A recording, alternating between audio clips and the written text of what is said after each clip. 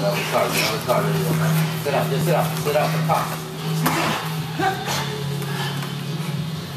Get to the side, get out of the car. Get up. This is Chris with FUnews.net. I'm here at the Sanctuary in Farmersville, California, the home of Team KO.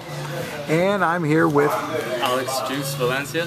Hey Alex, talk to me. Another fight's coming up, man. It's Saturday, May 11th, right here close to the backyard in Valencia, California Recreation Park at Rawhide Stadium. Talk to me, tell me a little bit about what we can expect from you and what your mindset is right now.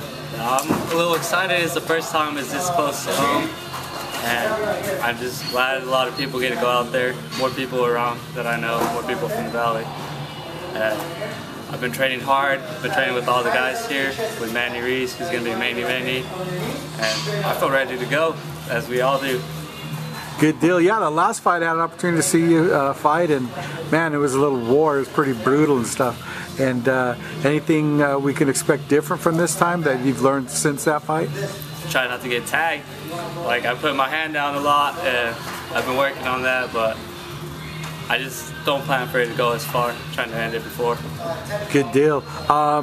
Give out some information where people, because I know you guys do have some tickets where they can make a contact at to get there and basically go out there and watch you on that night. You can look us up on Facebook on Team KO Training Center.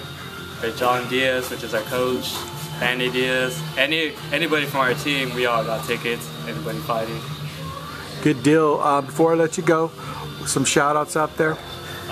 Everybody in Team KO that I've been training with, I love all my coaches. A special shout out to my coach that just got married, Paco. That's about it. All right, my friend. Hey, you have fun Saturday night. See you out there. Thanks for the time. Thank